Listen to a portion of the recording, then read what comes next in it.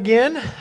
Welcome again to the Refuge. We are so glad that you are here. And I know that this is not something that they are necessarily seeking. And so, if I'm being honest with you, they probably don't like that I'm doing this. But we are very, very blessed and very, very, blessed is a great word. Our band puts in work and hours even throughout the week and even comes in early on Sunday morning to lead us to the throne in worship like this and to allow us to do this. And so I just want to thank them publicly for what they do. They're all going back there to get a drink of water because they've been working hard up here. But thank you so much, guys, for what you do. Sometimes we need encouragement, and it's one of those things that they probably didn't like me saying that, and it's one of those things that they're like, oh, I don't really want that, but since you're doing it anyway, I guess I'll take it kind of things. And so thank you so much for what y'all do. Y'all are a blessing to us, and it does not go unnoticed what the hard work that you put in. We are continuing in our series called Standing Firm today, and we are talking about this idea that we live in an up and down world, right? I mean, one moment we can be up here, and then the next moment we can be down here. And this world that we live in just kind of goes like this. And if we are not able to stand firm in that, then we're never going to make it.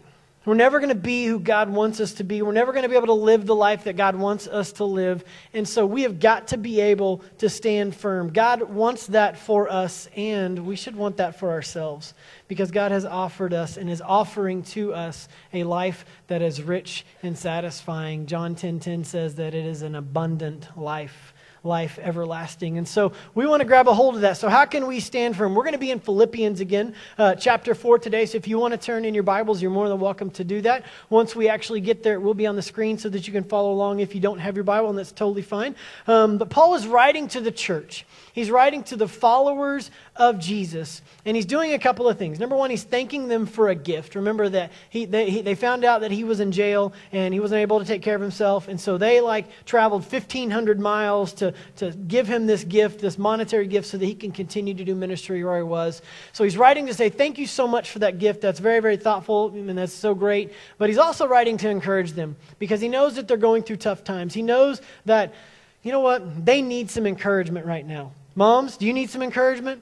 All right? Life is tough for you, right? A lot of times where you're playing taxi driver, you're playing doctor, you're playing peacemaker, which can be really, really hard. I have a 5.5-year-old and a 3.5-year-old. I know how that goes. All right? You are playing chef. You are playing every sort of role that you can think of, homemaker, and yet it just seems like it just keeps coming. Life just keeps coming. It doesn't slow down. So it's important for us to have encouragement. And Paul is trying to encourage the church, and he's trying to encourage us as we do this. For tough moments like this, we need encouragement. And the Philippians were going through tough times. Okay? Make no mistake about it. They were facing persecution. They were feeling overwhelmed. They were feeling that they weren't good enough. They were feeling like, I'm just never going to make it. They were feeling up against deadlines and up against certain obstacles that they couldn't overcome.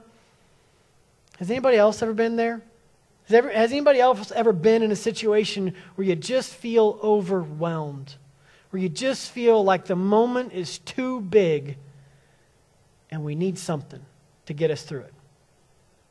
And this is what Paul is doing, is he's encouraging the church and he's encouraging us to stand firm. Okay, so we're going to be looking at this today in Philippians chapter 4. We're going to look at a very, very famous verse that probably most of you, if not all of you, know this, all right? But here it is, Philippians chapter 4, starting in verse 10. This is where we are. It says, I rejoiced greatly in the Lord that at last you renewed your concern for me.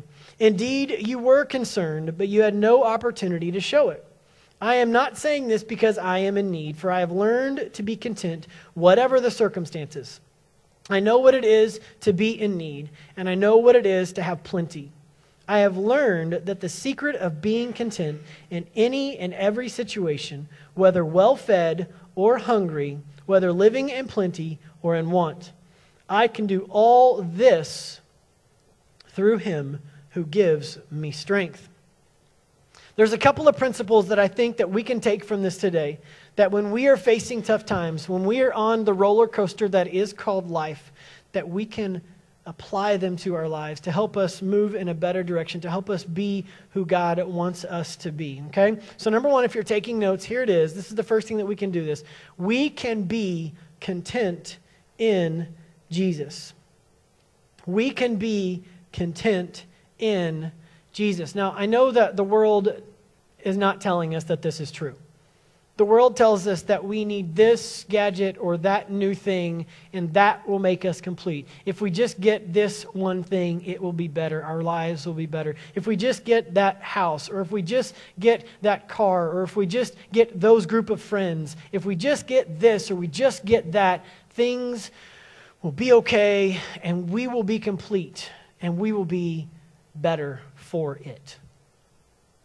I mean, think about it for just a moment. I think they're coming out with the iPhone 8. I think it's coming out in September is the idea. How many people are going to be standing in line? And if you're going to be one of those people, I'm not like knocking on you, okay? So please don't think, oh gosh, I'm a bad person for wanting the iPhone. No.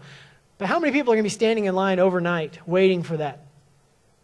A lot of people are going to, because they think if I just get that one thing, it'll be just that much better.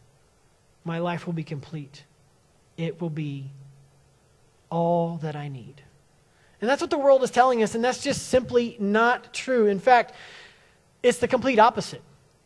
It is the complete opposite. And if we are going to live this life, or if we're going to make it in this world as followers of Jesus, we have to be content in Him. Okay? It is in Jesus that we find our joy. Happiness comes and goes with circumstances. Joy is an overwhelming thing that lasts. And in Acts chapter 16, if you go through and read that passage, it talks about Paul and Silas being in jail. And they're in jail, and at midnight they start singing these hymns and songs, and it's this great, wonderful praise and worship party in jail. And God hears that and makes an earthquake happen, and it opens up the doors. The jailer wakes up, he freaks out, sees what's going on. He's like, I'm not going down like this. So he starts to take his sword, and he's going to end his life that way. Paul and Silas say, no, hey dude, we're cool. We're still here. Everybody's still here. The jailer is overwhelmed with gratitude and says, why don't you guys come to my house? Takes them there. Paul shares the gospel with them. The entire household gets saved. And in Acts chapter 16, verse 34, it says that the entire household was saved and they were filled with the joy of the Lord. God gives us joy. Jesus gives us joy. It is in Him where we find our joy. It is in Him where we find peace. We talked about it last week in Philippians chapter 4, verse 7 and 8. That God, in tough circumstances, when we trust in Him, will give us a peace that passes all understanding. It's a peace that does not make sense for what you are going through. Why are you not freaking out? Because we have the peace of God. It is in Jesus that we find peace. It is in Jesus that we find love. That's the one thing that every person in this world is looking for. Everybody wants to be loved. Even the Beatles wrote a song about it, all right? Everybody wants to be loved. You want to feel loved. You want to feel accepted. You want to feel like you belong. And you know what? The Bible says in 1 John chapter 4, God is love. Like He is the very definition of love. And it is in Jesus that we find love. It is in Jesus that we find our salvation. You and I are not going to make it on our own. We're not good enough to get to heaven. There's no amount of good deeds that you or I can do to get there. And the Bible says in John chapter 14, verse 6, that Jesus is the way, the truth, and the life. And no one comes to the Father but through Him. It is in Jesus that we find our salvation. It is in Jesus that we need to be content. And Paul is encouraging the church, and he's encouraging us to be content in Jesus. Look back at our passage in verses 10, 11, and 12. Look at what he says here. He says, I rejoiced greatly in the Lord that at last you renewed your concern for me. Indeed, you were concerned, but had no opportunity to show it. Paul's like, I knew you guys cared, but I didn't know, you couldn't really do anything about it. But oh my gosh, you heard about my situation, and you sent this monetary gift, which, by the way, I'm not after your money, but thank you very much. Okay, it's one of those things that people think that God's after their money, and that's not it. God's not even close to after that. One way that we can show that we trust God is through our tithes and offerings, but that's not it. God is after our hearts. God is after your heart and he wants your heart to be in communion with him.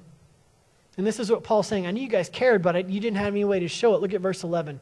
I am not saying this because I am in need, for I have learned to be content. Whatever the circumstances, no matter what is going on, Paul has the secret here. Verse 12, I know what it is to be in need, and I know what it is to have plenty.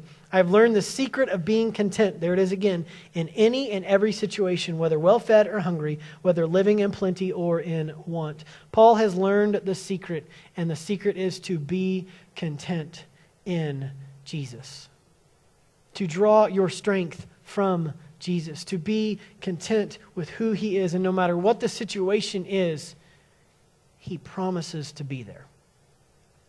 One of the things that gets overlooked in the Great Commission, which is great. The Great Commission is great. That's a lot of greats. But the Great Commission is so wonderful, and it tells us to give us our mission to go and to make disciples of all nations, teaching them, baptizing them, to obey all that he has commanded. One of the things that gets overlooked in that is the very last sentence that Jesus says. And surely I will be with you always, even to the very end of the age. We can be content in Jesus. And if we are going to make it in this world, then we have to be content in Jesus. The world's going to tell you something different. Don't listen. Don't believe the lie that is out there. Be content in Jesus. And if we are going to be content in Jesus, then number 2, if you're taking notes, we need to rely on Jesus' strength. We need to rely on Jesus' strength. We cannot be all that God wants us to be on our own. I mean, I don't have to tell you this. I know me. I don't have to tell me this. But we can't make it on our own. We mess up. We fail. And you know what? It's okay to admit that. All right? Nobody in here is perfect, myself included. We mess up. We can't make it on our own. We have to rely on Jesus' strength. And if we're going to get by, if we're going to thrive in a world that is telling us, that is constantly telling us that we need more, we have to have this in order to be complete, but we know what the truth says, then we have got to rely on Jesus' strength. And this is what Paul's telling the church here. This is what he's saying in this verse. He says, I know that you're persecuted. I know that you're going through all sorts of things. I know that you feel overwhelmed. I know that you're facing tough times. I know that your lives are harder than you want them to be. I know that things aren't going the way that you want them to or thought that they should or would. But Paul's saying, you can draw your strength from Jesus. Look at the very famous verse we talked about, Philippians chapter 4, verse 13. He says, I can do all this through him who gives me strength. Now, a lot of us probably grew up on a different translation. I can do all things through Christ who strengthens me. And it's unfortunate that this verse has been kind of misconstrued that way and everything. And I'm about to share some stuff with you about that. A lot of people take this verse out of context. And they try to grab a hold of it and say, this is how God is going to get me what I want. This is how God is going to give me my own personal desires. This is how I'm going to get what I want or what I think I need because I'm claiming it in the name of God. I can do all things through Christ who strengthens me. And let me just say this. There are a lot of athletes out there that you see, they've got them either tattooed or it's on their shorts or their socks or jerseys or whatever, or their shoes. And they're kind of claiming that like that's God's going to give me this victory because I can do all things through Christ who strengthens me. And unfortunately, that's taking it way out of context. Because that might happen, don't get me wrong. They might claim victory and they might get that in that circumstance. But that's not necessarily what God is concerned with. We go back to what we said a minute ago. God is not concerned with those kinds of things, but he's concerned with our hearts. And Paul is saying, and I think this is why they changed the translation and the verbiage in this, because it used to say all things, but now it says all this. He's referring back to verses 10 and 11 and 12. He's saying, I know when you go through tough times, I know that it's hard, I know that it's difficult, but I've learned the secret of being content. I know what it's like to have nothing, and I know what it's like to have plenty. I know what it's like to live in want, and I know what it's like to have everything that I need. But I can do all this, all that stuff that he's talking about, I can do all this through him who strengthens me. And Paul is saying, no matter the circumstance, no matter the situation that you are in, no matter what difficulties you are facing, you can get through it with Jesus. You can endure it with Jesus. In fact, you can come out on the other side of it much, much better with Jesus. Our lives are like this, right? One minute you can be up here, and the next minute you can be down there. If we don't learn to stand firm, then we're not going to make it on our own. And you know what? We can't make it on our own. We have to have Jesus to get through this. And this is what Paul is telling the Philippian church. I can do all this, all those circumstances, through him. Paul's very clear in that. We have to have Jesus. We have to draw our strength from Jesus. And the same thing goes for your salvation and for mine. I saw a lot of head nodding earlier when I said, we've all messed up. We all fail. I saw a lot of head nodding, and I saw other people like get stoned like, he knows. Yeah, I know. We all do it, all right? None of us are going to make it on our own. We're never going to be good enough to do that. We're never going to do enough good things.